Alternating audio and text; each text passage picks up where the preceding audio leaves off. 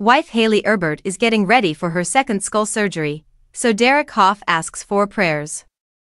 On wife Hayley Erbert's condition after her emergency craniectomy, Hough is providing another update. Hough, 38, said on Wednesday, December 20th, via his Instagram story, "I firmly believe all the prayers that have been sent with the intention and love of Hayley's recovery has helped so much.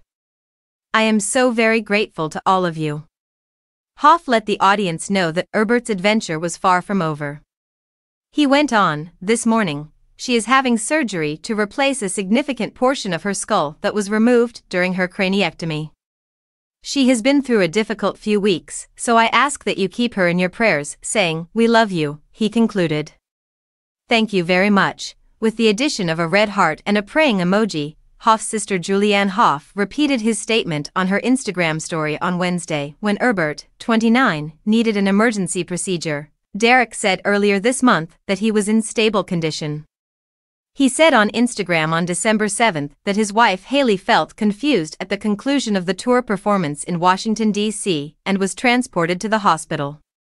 It was determined that she needed an urgent craniectomy due to a cerebral hemorrhage caused by a ruptured blood vessel. Derek commended the first responders and medical personnel who helped Erbert, yet he omitted any details about her health crisis at the time. During this time, he said, "I ask for your prayers and positivity." Positive remarks were left in the comments area by the couple's Dancing with the Stars family while Erbert was being attended to. "Derek, oh my God. Kindly give our affection to her.